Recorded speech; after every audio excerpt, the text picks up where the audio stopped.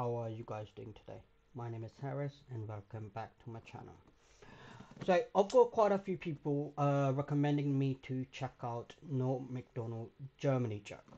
I haven't seen that joke. I don't know what it is about, but I do know the video is very small. It's only about 2 minutes long.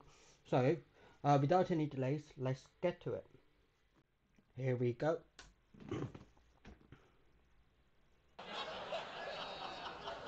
I watch the TV, I watch the news, make you afraid, the news, you know? Put all these stories on, Iraq, Iran, North Korea, you know, try to scare you, you know? But does it ever really scare you?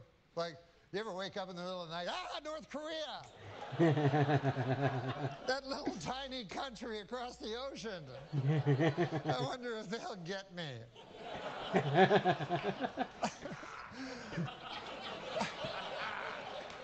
Plus, didn't MASH settle that like 20 years ago? Why'd I have to watch that stupid show? There is one country that worries me, though. Not Iraq, not Iran, not North Korea. The only country that really worries me is the country of Germany. I don't know if you guys are history buffs or not.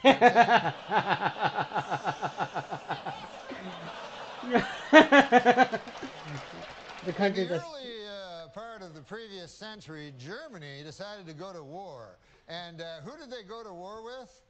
The world. It's never been tried before. Twice.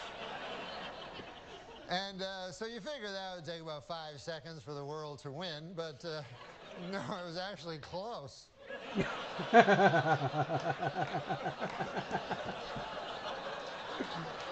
Then about 30 years pass, and Germany decides again to go to war, and again it chooses as its enemy the world.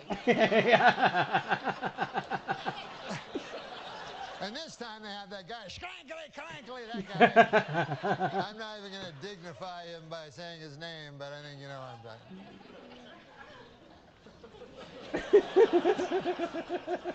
But you'd think at that point the world will go, listen, Germany, here's the deal. You don't get to be a country no more on account of you keep attacking the world. What? Yeah.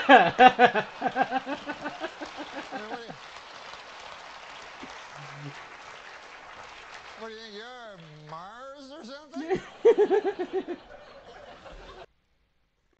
So that was No Macdonald Germany joke. It is such a brilliant joke, and it is such an obvious joke as well. Like the way he presented the joke, the way he told the story is so brilliant. I really did enjoy this. I mean, it is a short joke and it is an obvious joke, like anybody could have come up with. But the way he presented it, the way he told the story, it makes you laugh. Like it gives you a really big laugh, and it makes you think. It's just a very logical joke. You know what I mean?